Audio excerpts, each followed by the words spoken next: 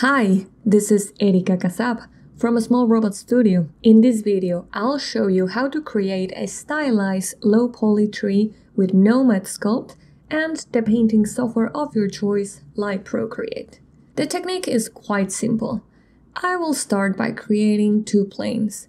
Inside the topology menu, I'm gonna lower their density, so we have only a couple polygons. In this section, we can choose exactly how many divisions we want, vertically and horizontally. Make sure to validate these geometries. Now, head to the interface menu, the debug section, and activate Add BFF UVs. We're going to combine these meshes now. Back in the scene menu, I'm gonna select them and tap on Join at the top. Now head back to the topology menu. This time we're gonna head to the fourth tab, Desi/UV. Find the UV Auto Unwrap section and hit Unwrap Atlas.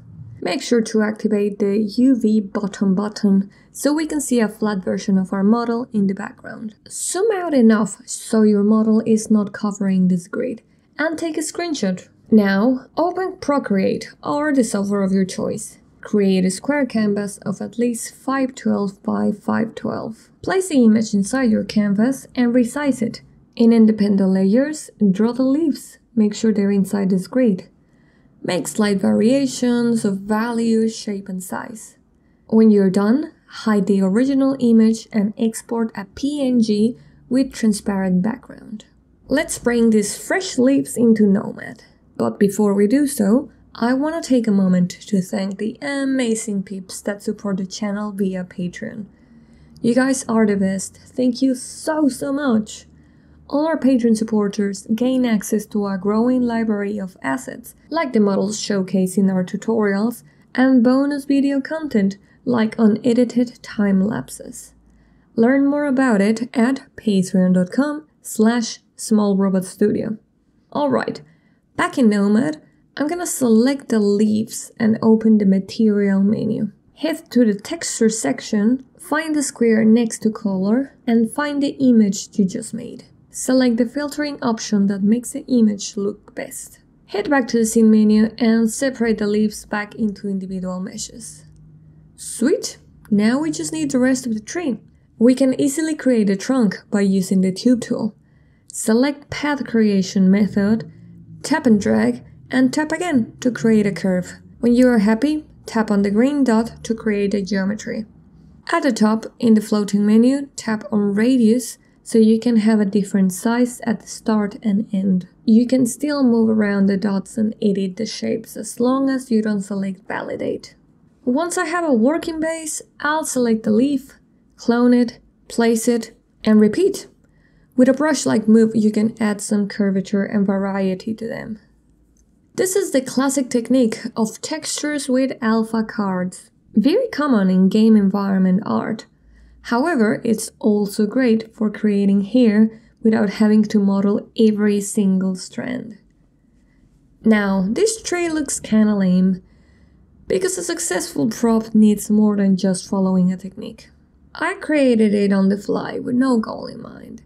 So I went back to the beginning even before opening Nomad. I gathered references and created a concept.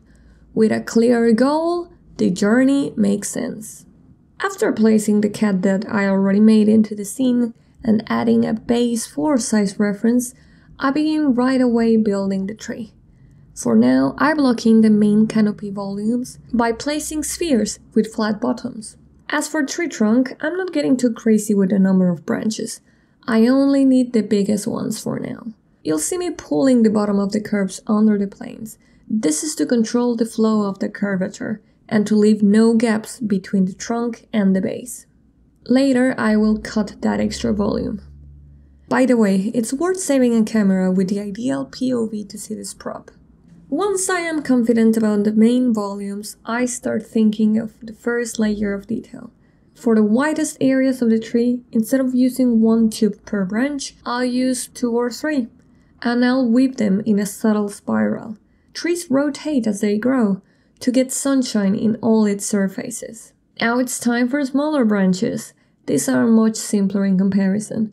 I am making sure they are visible from the main camera, but also that no branch is obscuring each other. Readability is always your priority. To keep the design interesting, avoid repetitive shapes. Note how I vary the angle of the branches and how I combine curves and corners. Look carefully at the negative space, the areas around your model. Note how different the shapes are. If this becomes too similar in shape and size, your design is at risk of becoming monotonous. Also, note on the specially clean negative space that I made around the cat. It's time to select all the branches and voxel merge them to turn it into one object that I can sculpt on. Now I can chop the bottom with my trim tool. To polish it, I smooth the weird areas that resulted from the merge.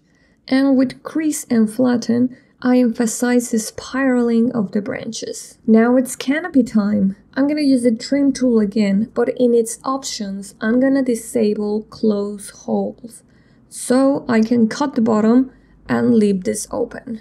Now I'm gonna add a cylinder and lower its topology and trim the body so I am left with the circular cap. With masks and the gizmo tool, I can adjust the topology and control the shape a bit more. Just like I showed you before, I'll combine these canopy meshes, unwrap the UVs and paint the leaves. In this first pass, I'll paint simple stacked leaves with different shades of green. I only want a general idea of how this will look in Nomad. I go back and forth, adding a little more detail, adjusting color, and testing on 3D. I decided I wanted individual leaves for even more variety, which meant that my UV unwrap changed and I had to move around everything in Procreate to fit it. I don't recommend making this late choice. Learn from my mistakes. I gave myself a lot of extra work. Once I'm past this hurdle, I take this rough texturing to Nomad. Now I can experiment duplicating pieces and finding the right placement. I couldn't do this before when it was all a flat color. I pay special attention to the silhouette of the canopy.